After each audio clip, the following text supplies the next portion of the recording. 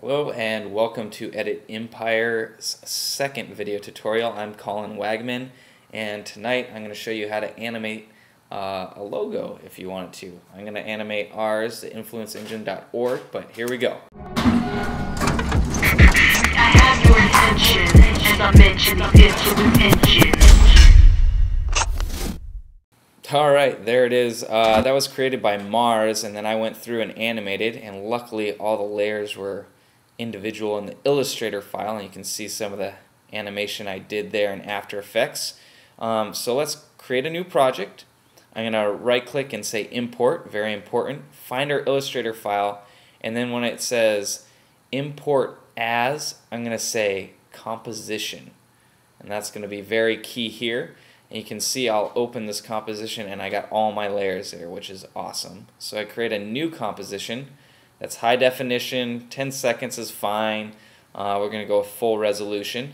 And then I'm going to go back to the composition from the Illustrator file, copy those files into the new one, just to copy and paste. I've got everything selected, and so I'm moving it around with the arrow to center it. Pretty easy, standard stuff, and then I'm going to reorganize my layers. Kind of as if you were in Photoshop, just moving layers up and down in visibility. So I'm going to get those situated, and then it's nice because you can see I have all the gears as separate layers. Very key.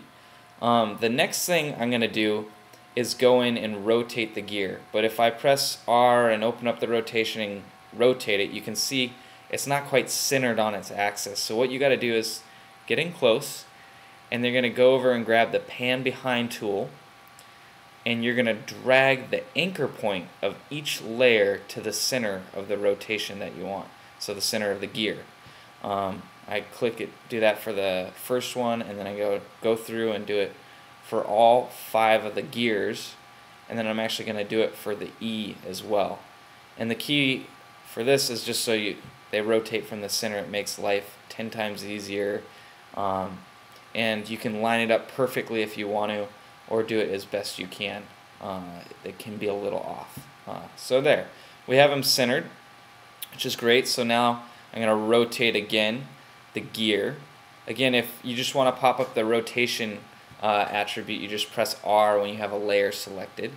So I'm going to go from one end to the next. So I put a keyframe by clicking the stopwatch. And then I'm going to scrub to the end, and then I'm going to add another keyframe by clicking the little add keyframe button there.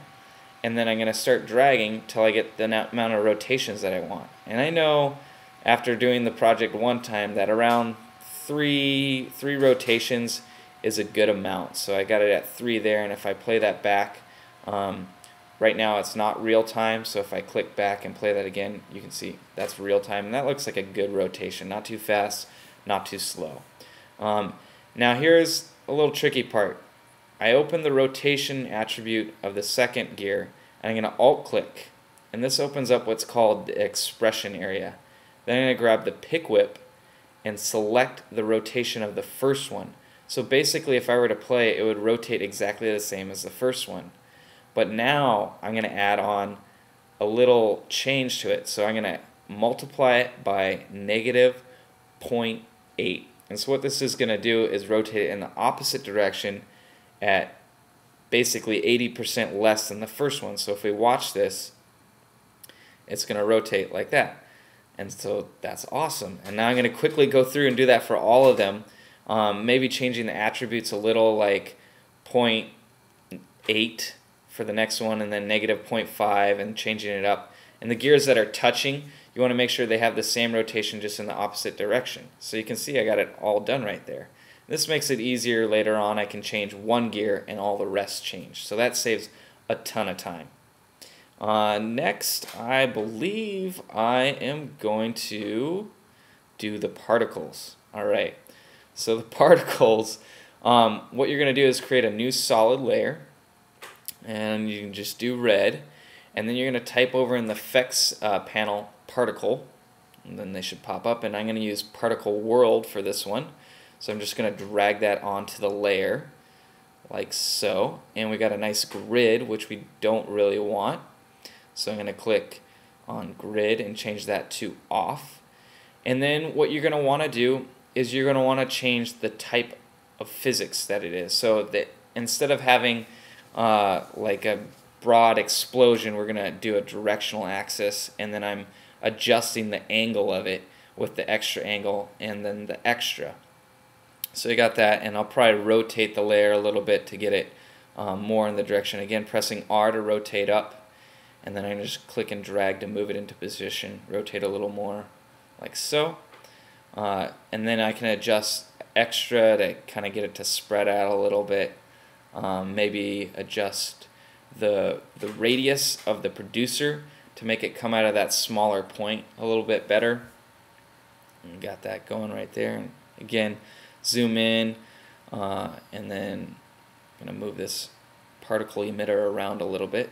So we got it coming out right there, looking good. Maybe scale down the velocity a little bit, and then you can also rotate, and then if you press S, it pulls out the scale attributes. You can scale it up a little bit so that way it goes off screen once it gets there.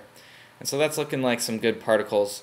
Now I'm going to change the particle type to something that's a little bit more suitable, or something I want. It can be whatever you desire.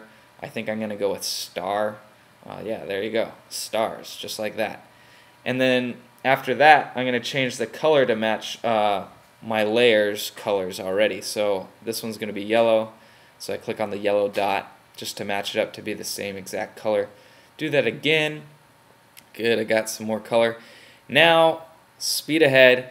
I'm going to do this and create the same particle system in red, green, and black. And what I do is I just duplicate it, move the layer around a little bit to get them out of the same area so they don't cover each other. And there you go, 4 layers, green, black, yellow, and orange. And then right here I'm showing you a third-party one called Particular, which kind of costs a lot of money, but they have some cool particles. You can create really nice smoke with this one, and it's actually what I use for our particular final project. But in this one I just showed you how to use the particle world, which you can do just as much in.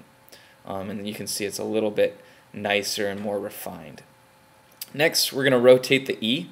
It's just as simple as rotating the circles.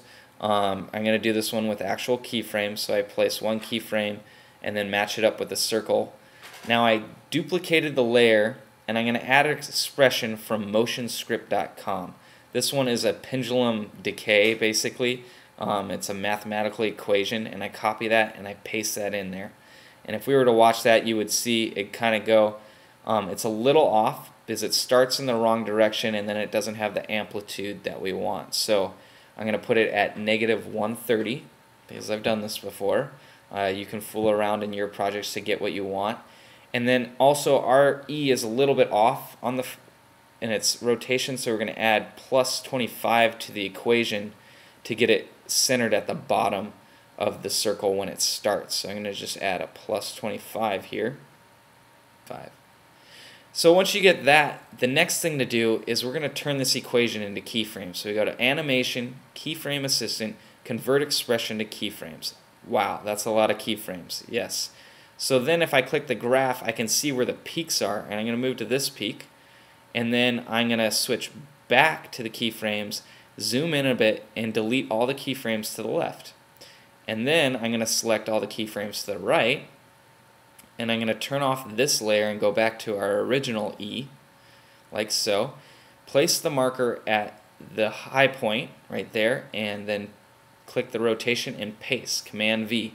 So now, once it gets to that high point, it's going to snap into that automatic animation where it swings back and forth. Although it's not really automatic because we have keyframes now.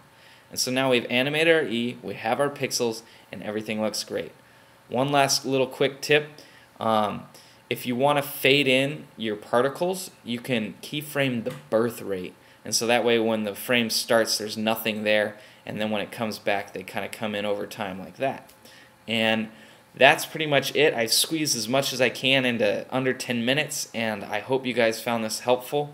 I recommend checking out videocopilot.net for any more information because they are an awesome resource for that. And once again, thank you. I'm Colin Wagaman. This is Edit Empire, and this has been brought to you by InfluenceEngines.org. Thank you.